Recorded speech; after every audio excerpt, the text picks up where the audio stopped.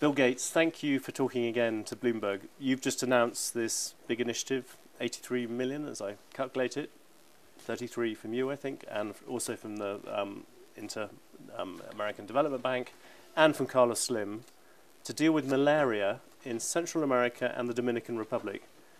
Most of us thought that was a problem under control. Why do we need to do it? Well, of course, malaria was once a global phenomenon. It was everywhere. Europe had terrible malaria. The U.S. did. What we've done over the last 15 years is we've cut the cases by over 60%. And so we want to do two things now. We want to keep that case count going down, which is still mostly Africa, but we also want to shrink the map. If we shrink the map, it means the chance of drug resistance coming up is much lower. Typically, drug resistance hasn't come out of Africa, where you have the most cases. It's come out of primarily Southeast Asia. So every big health initiative in the world, like smallpox eradication, polio eradication, it started in the Americas. Those things were proved to be feasible.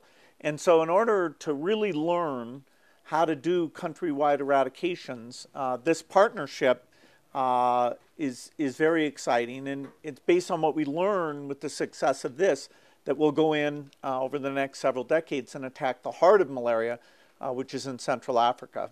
It's interesting, though, isn't it? I'm trying to think of all the times I've spoken to you where you have been coming and saying that we're beginning to push back these diseases, but there was a WHO report which said malaria, now we're kind of stalling on that. It was something where we thought we were licking it, but actually there's 500,000 cases a year. I know only, I think, 40,000 in the area you're looking at now. But 500,000 cases a year, and it's so stubborn, it's not going away. And is that because of a failure of sort of technology or governments or what?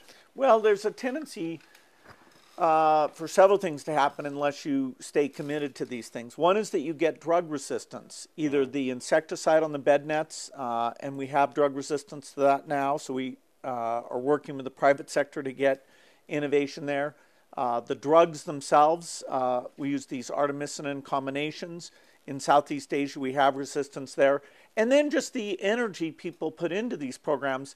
One of the great ironies is that as you get malaria cases down, then a government will tend to move on and focus on something else, and so you'll see a rebound.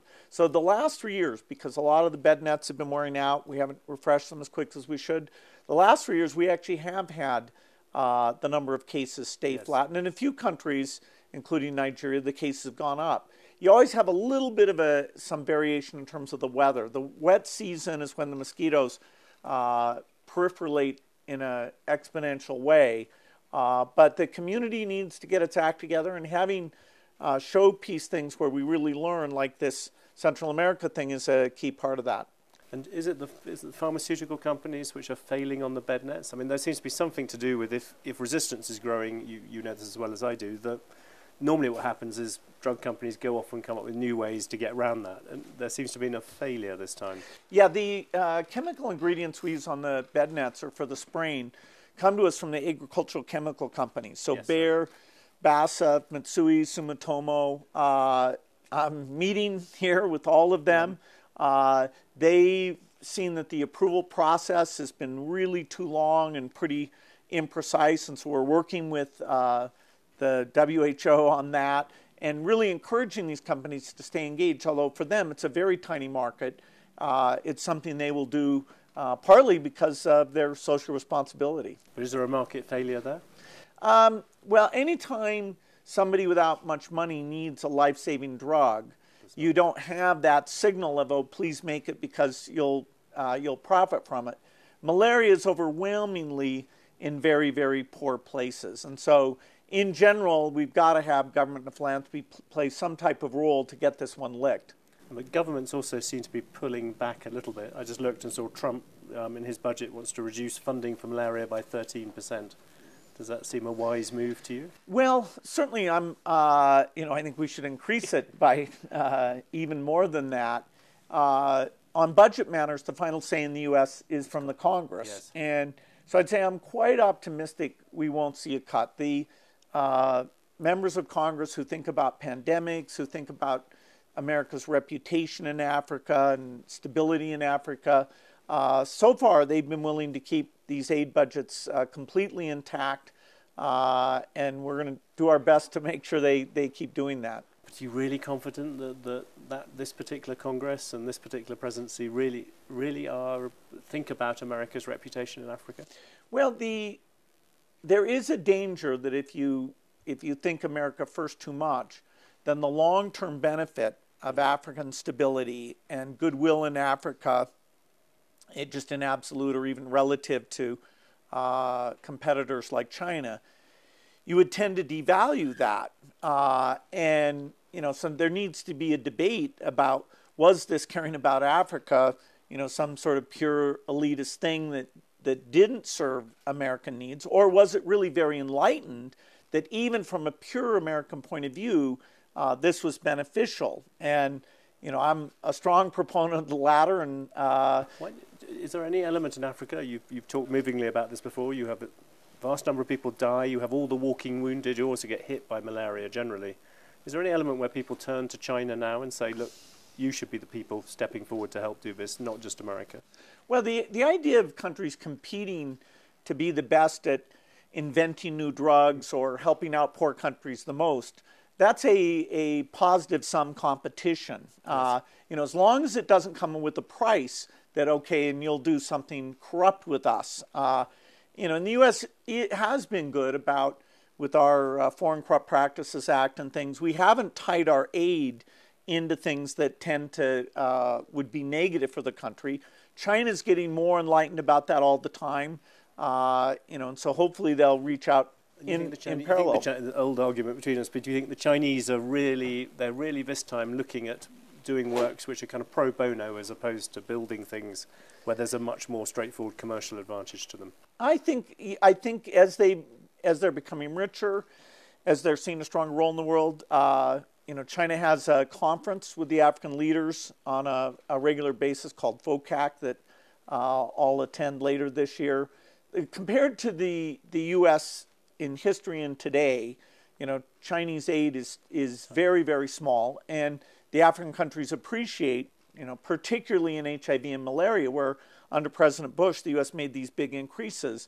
They totally appreciate that we've done that, and I think we really can afford to keep doing it. It's a very small part of the budget, and I don't think going to them and saying, hey, we need to increase AIDS or malaria deaths because we're so short of something really is the best idea. There's obviously a social good there, but there's also this question of soft power, whether America now is prepared to commit itself to those things. Is that something that you worry about, especially with the current administration? Yeah, the balance of hard power versus soft power, the U.S. uniquely has the ratio emphasizing hard power, and I'd hate to see it shift even further. And as part of these budget discussions, the question of, do you grow the State Department at the same time you're growing the pure defense budget? Even the Secretary of Defense has been eloquent that you don't want to give up your soft power tools, and it's all being debated. You follow a lot of history. Isn't this arguably the first case of a global hegemon sort of willingly giving away that hegemonic power by not investing in soft power? Normally what happens is the hegemon gets pushed out and all this soft power goes too. In this case, America is actually pulling back from helping the rest of the world, surely. Well, I wouldn't say it's unique. The U.S. has often had this debate. Our relationship with the United Nations has had its ups and downs under different administrations, and keeping some pressure on the UN to be efficient and reasonable is not a crazy thing. How far do you go?